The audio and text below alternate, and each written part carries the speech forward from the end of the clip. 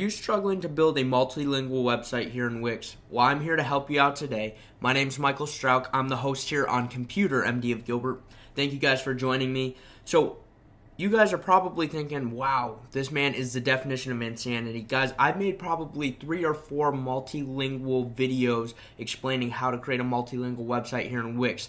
However, this solution right now is still not foolproof, so full advisory. However, it is the most effective and the easiest on you at the current moment. So let's discuss. So before we get into things, don't forget to go over to wixmywebsite.com. Get on our weekly Wix tips email list. Guys, it's already been helping tons of people, and I would love if you would join our community, join our family, and get on that list. Plus, it's weekly Wix tips, so you get beneficial tips, plus early deals or early promotions or early content or exclusive content. So go ahead, get on that list today. And now, we're in the editor. So before, you guys have to go over to the Wix app marketplace, get the Wix Language Menu. So this part does not change.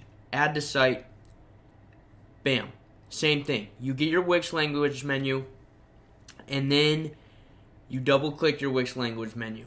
It then says duplicate your pages. So this is where we're going to take a bit of a turn.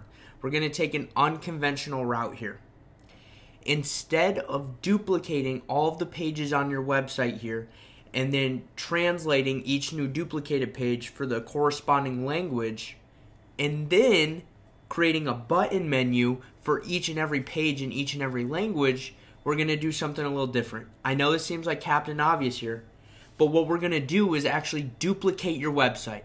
So what you need to do is build out your initial website in your home language, your native language, whatever website your initial language is going to be.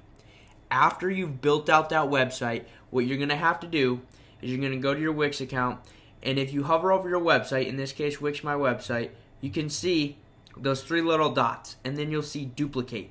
I'm not going to press it because I don't need to duplicate this site, but you would then click duplicate and it would create a duplicate version of your site. Once you get your duplicate version, what you're going to do is you're going to go ahead and instead of duplicating all of your pages now, you're just going to change each page as is and translate it. And translate all those pages into the corresponding language, and then obviously change your menu to the correct language. And it's that simple. Now, after you do that, there's obviously a little connection issue we have to address here. So, in the Wix Language Menu, let's just say we go through, so we duplicate our site instead of duplicate pages in this case. Then we translate the pages on the new site, and then we create a new site menu. Perfect, you'll create that new site menu on your new page. In this case, you don't need to use button menu. And then you'll add your languages. Now, we see here English and homepage. So in this case, this is our English homepage. Let's just call it blog. That's our English homepage. Perfect. So it's set up for this website. Except you see something here. You're not allowed to select a URL or a different page on another website.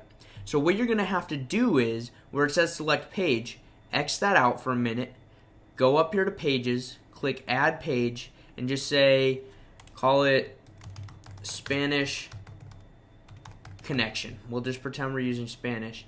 And then what you need to do here, you design this page however you want, but we need to add a button.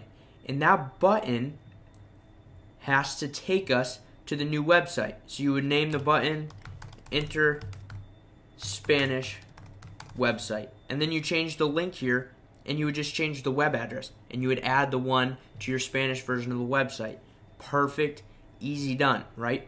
So we have that done. You create the page that links the 2 sites together, so that way you have one version in one language, you have one version in another. Now to talk about logistics of things, so we come back here, and then for this we would select Spanish homepage. So we want that to go to this little redirect page. So we will then click, Wix is bugging out on me there, Spanish connection. Click save, because now when they click this little Spanish flag on the Wix Language app, it will take them to this page where they can then click to enter the Spanish website. It's that simple. However, we have to talk a few logistics here. So one, you're probably asking yourself, if I have another website through Wix, because you are duplicating your website, do I have to pay for another website? So right now, this is the only downfall. Yes, you would. However, if you're not accepting payments and you don't have an online store or anything like that, you can just buy the most basic plan, the combo plan, for like $5 a month and just roll with it, so that way you have another version of another language. It would be easiest to do that. It would save you a lot of trouble and a lot of work in the meantime. However, if you do have an online store, unfortunately, you are going to have to pay that e-commerce plan.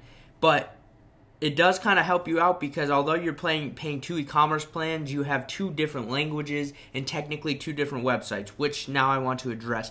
You're probably asking, well, what about the domain name? Would it stay the same? Would it be different? So in order to make this happen, what you're going to want to do is add a subdomain name. So if we go in here and let's just go into one of my sites here. We'll just go into Wix, my website. Actually, I'll type this in for this. Add a subdomain to Wix.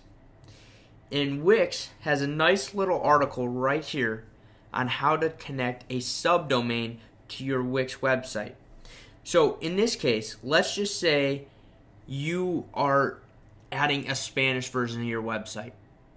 Instead of having a new domain name, you could simply add a sp dot whatever your domain name .com is. So it'd be Spanish. That'd be like the prefix for Spanish. Or fr for French dot whatever your domain name is .com.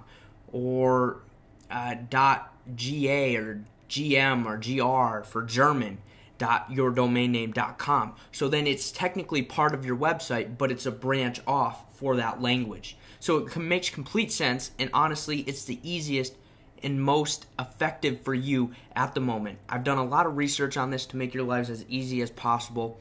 And creating that button menu, the most popular issue we've had is that it's just messy. And it is. You have to create an individual page and an individual button menu for each and every page you create and duplicate for each language. It just gets messy. It's not appealing to mobile. It's not appealing on your regular desktop website. So do yourselves a favor. Use this method.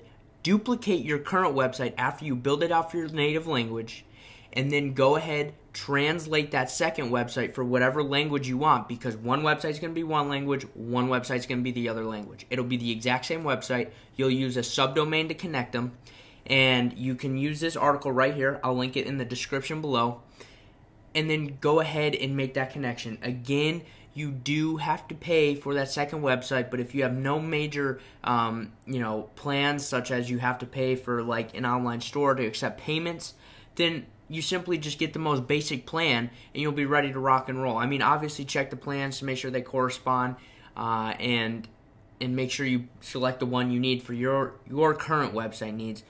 But other than that, it's that simple. And it's a lot easier, like I said, much more effective. If you guys have any questions, feel free to comment down below. I'm here to help you out. Drop me a like if this video helped you out. And don't forget to subscribe to me here on Computer MD of Gilbert, where I could help you guys with some more weekly Wix tips, which leads me to my last thing. Guys, don't forget to head over to wixmywebsite.com and sign up for these weekly Wix tips here. They're here to help you. They're here as a major resource to you, so please utilize them. Go out there, sign up, it's free, and get some free weekly Wix tips.